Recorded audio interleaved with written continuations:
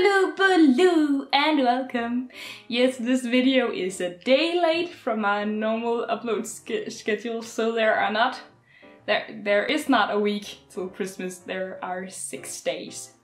Oh my gosh, what are we gonna do? Are we gonna panic? I hope not. I hope you're ready, and if you aren't, I hope you can get ready quick, because you know, the malls and stuff like that are going to be filled to the brim with people who haven't gotten ready yet. And I'm not ready, so I mean, if you aren't, we're in the same boat.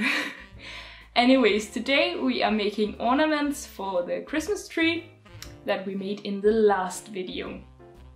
And I mean, we're sort of making different kinds of ornaments than maybe you usually see, because we're not, well, as we've mentioned quite a lot of times now, we're actually Danish. So we have different traditions and stuff like that.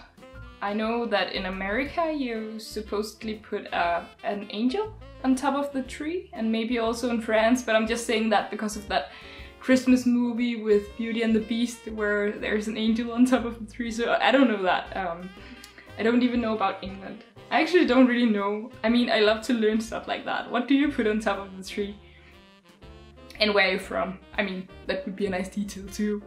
But we put a star up on the tree, and I make it with some of that good old metal, just wire that I'm twirling to make it stronger and give it more of a hold. And then I'm using these pipe cleaners with some gold on it to put on top so that it's sparkling. But I really wanted to make it 3-dimensional, so it could, you know, be turned anyway and still look beautiful. So I'm making like 2 star shapes and putting them together. You will see in the end if you don't get what I'm saying. And my sister is making paper hearts, and that's the thing I really don't know if you use in other countries. But basically you cut 2 shapes, and I don't even know how to describe that shape. A square with a circle on top, that kind of shape. And then you cut some lines at the bottom of it. It has to be folded over in 2, and then you sort of braid it together, and you put a holder or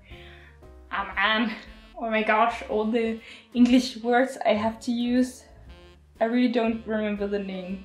But yeah, just a small strip of paper that can attach to the tree. And this actually goes back to having an eatable tree, because that's actually tradition that you're supposed to eat the tree once you've, well, danced around it and stuff like that.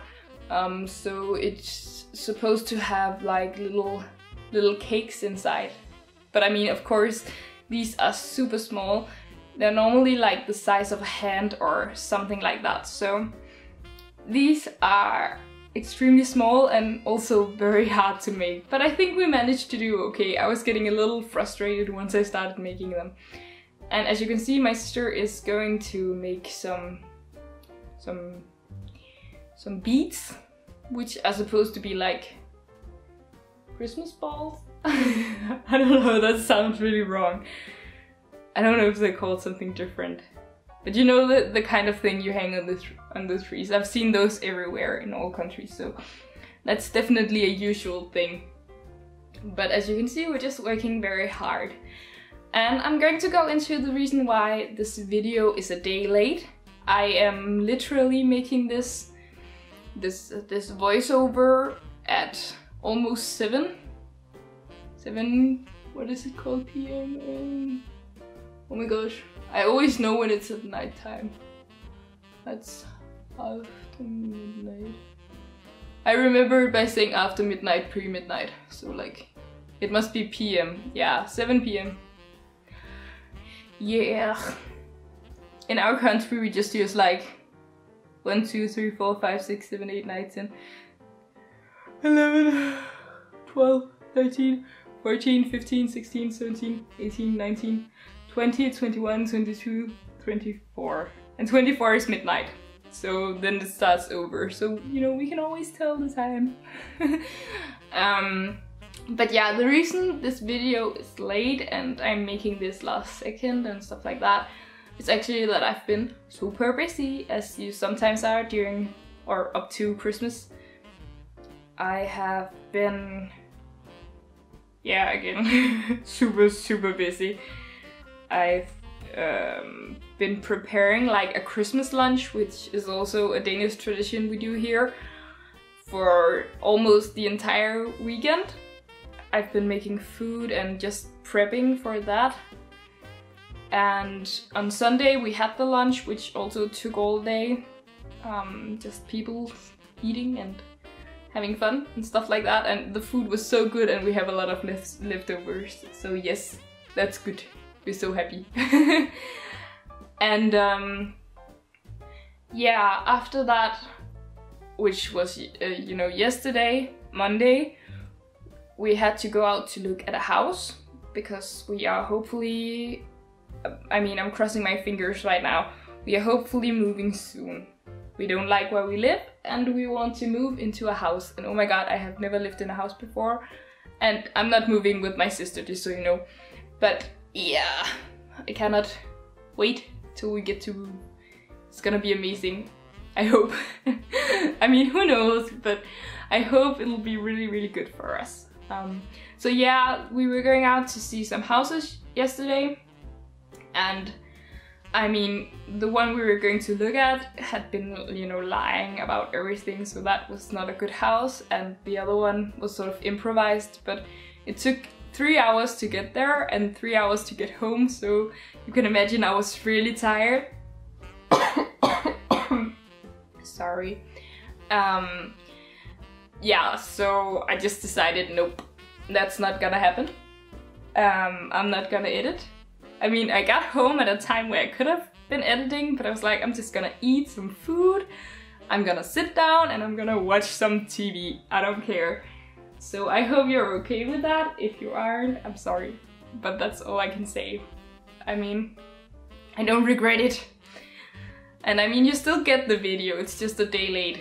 So, you know, that's the good thing about not having daily uploads. In theory, we can all, I mean, not always, but we can upload a day late, which is really great.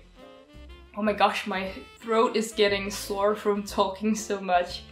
That's what happens when the videos are 10 minutes long. But I mean, I don't think the next couple will be. This video had like 3 hours of footage, more than 3 hours.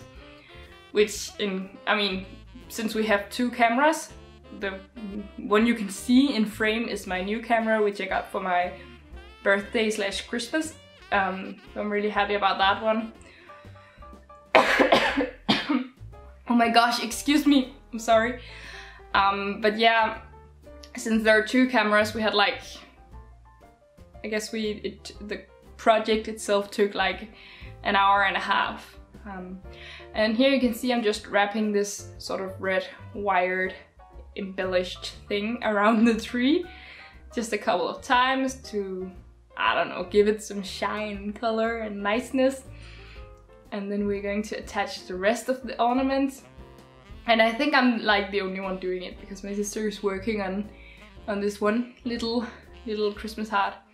And look at her hat, like, what is up with that hat? I can't really look at her because it's like, why isn't she picking up her hat? Why isn't she just moving it to the right place? I don't really get it, like, at all.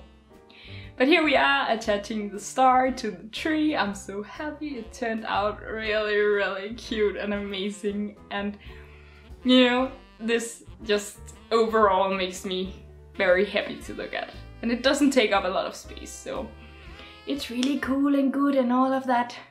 If you want to see how we built the tree, you can click the annotation. Other than that, bye!